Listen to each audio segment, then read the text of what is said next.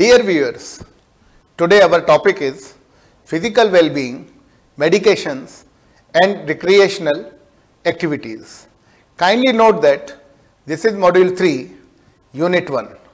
I am Professor Karunesh Saxena, Vice Chancellor, Sangam University. Our learning points for today are like this. There will be theoretical learning outcomes as well as practical learning outcomes.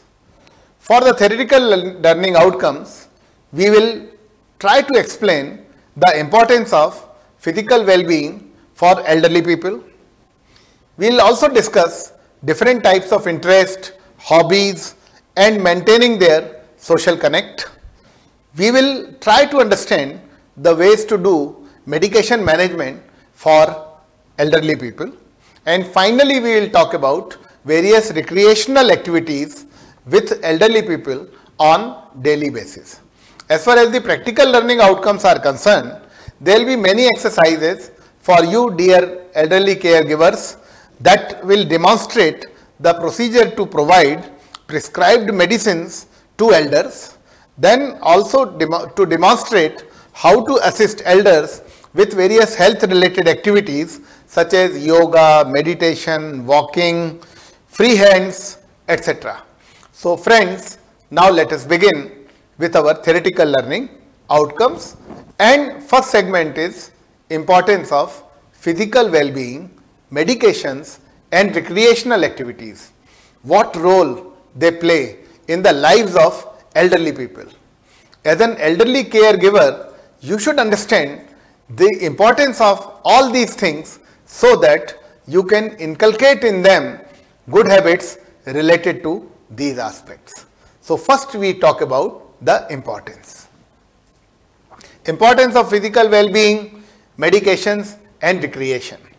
The first and foremost benefit that we can derive out of these things is health and longevity. All the elderly caregivers must understand that the regular physical activity helps elderly people in managing their weight, reducing the risk of chronic diseases such as heart disease, diabetes, osteoporosis, and also improving overall health. The elderly people should be told that it is the longevity as well as the healthy life both are required. So for this reason, we want to engage them in various such activities. Next we come to mental health. All these activities reduces stress, anxiety, depression, etc. in elderly people. These activities help them in remaining engaged in the social and recreational activities, and so that they can also be rid of loneliness and feelings of isolation. As far as medication management is concerned, that is also very important for elderly people. You will agree that regular health checkups following medical advice can prevent a lot of complications and improve their quality of life. We always believe that good health can be possible with preventive measures. Independence.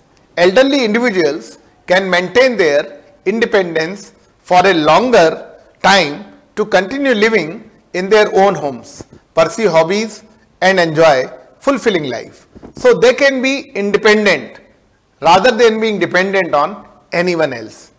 Next is cognitive function.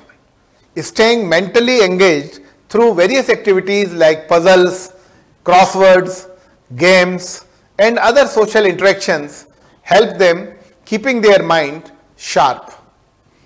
Quality of life. We firmly believe that engaging in various enjoyable activities enhance their day-to-day experiences and general satisfaction with life. So we know that the quality of their life can be greatly improved if they are engaged in all these physical activities, pursuing their hobbies, engaging themselves in recreational activities, social outings, picnics, etc. All these things will help them remain both physically and mentally active. Friends, we now move to the second segment, that is different types of activities and hobbies for elderly. What are they? Let us understand in these slides. Types of activities and hobbies for elderly people. First and foremost is arts and crafts.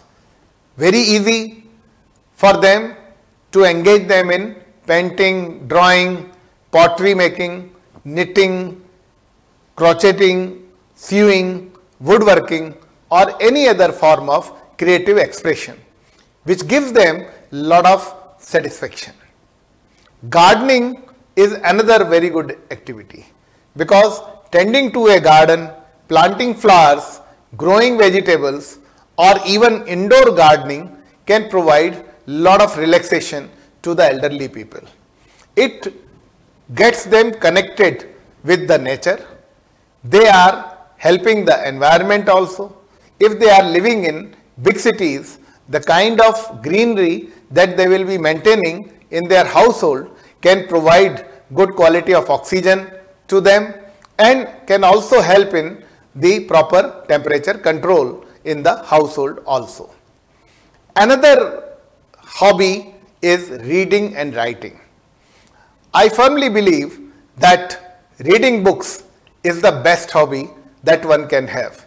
So engaging them in reading books, and if they are having any physical impairment or visual impairment, then as an elderly caregiver, if you can read out books to them, and nowadays there are many such apps are also available, such as Audible, which can be book reader for them. So writing poetry, memoirs, or even starting a blog can provide endless entertainment. These elderly people are having wealth of knowledge and experience, so their blogs can provide proper direction to the youngsters in society. Next is music.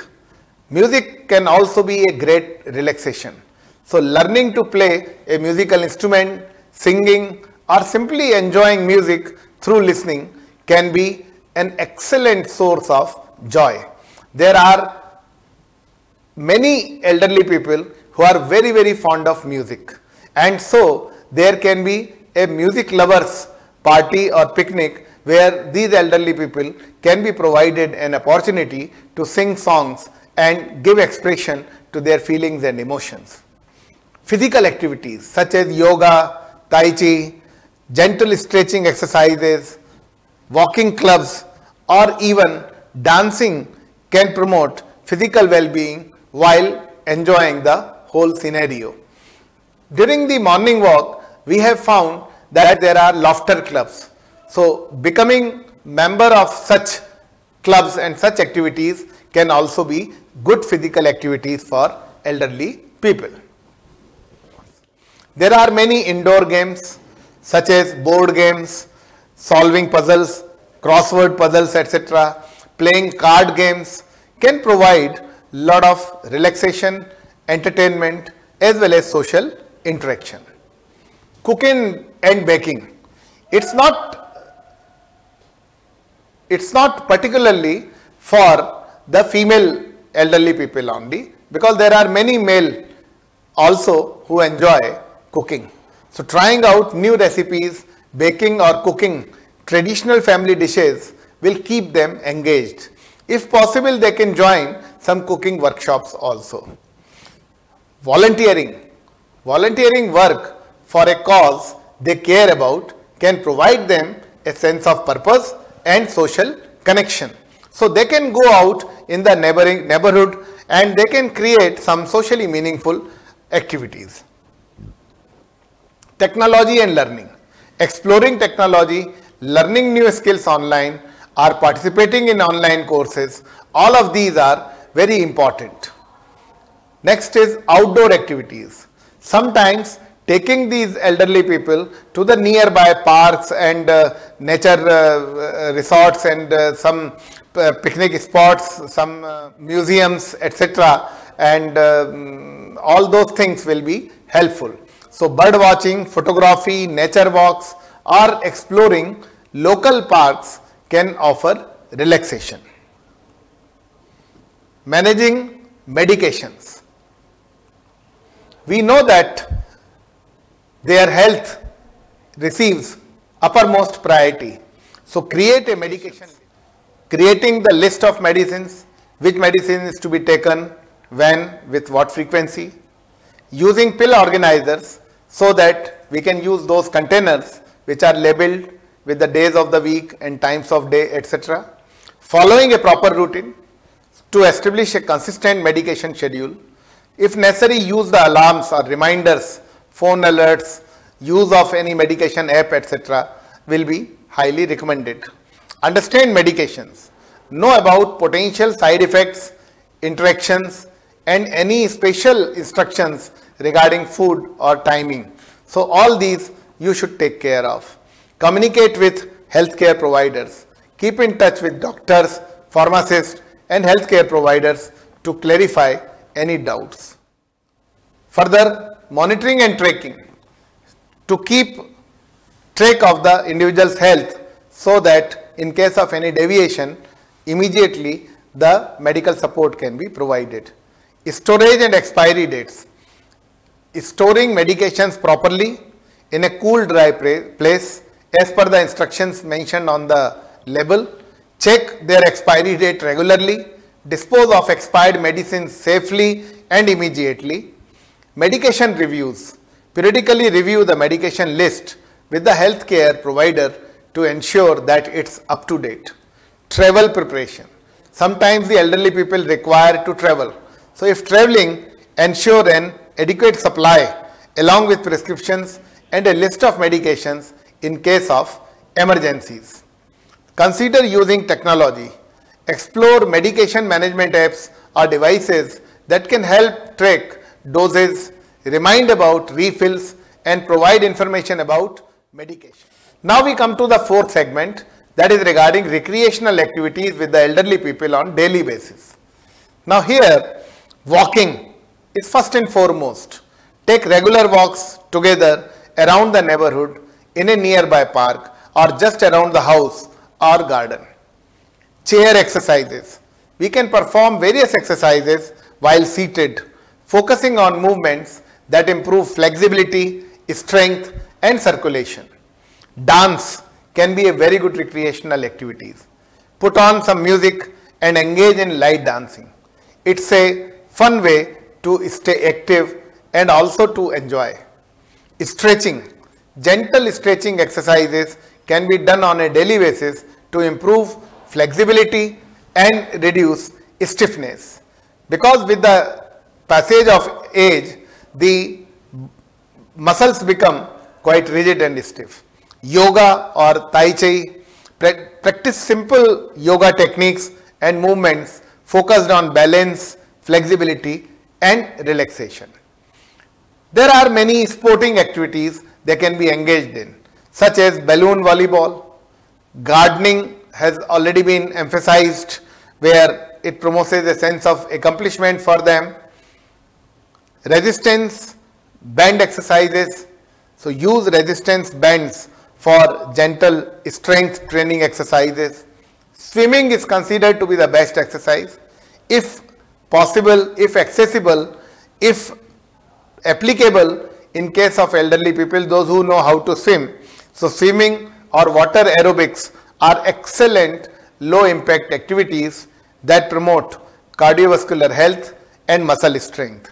Then daily activities, encouraging participation in daily activities such as household chores, such as folding laundry, sweeping, or light cleaning that involve some amount of physical movement. But there is a word of caution.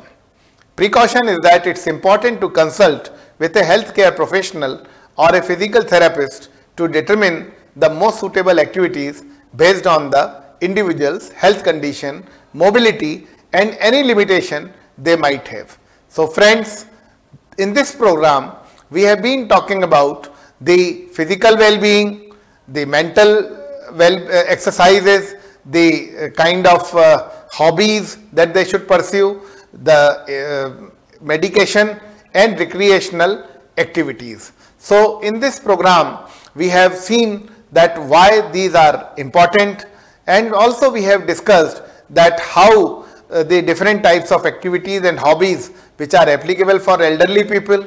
We talked about how the medication management can take place in case of elderly people, and finally we discussed certain recreational activities for elderly.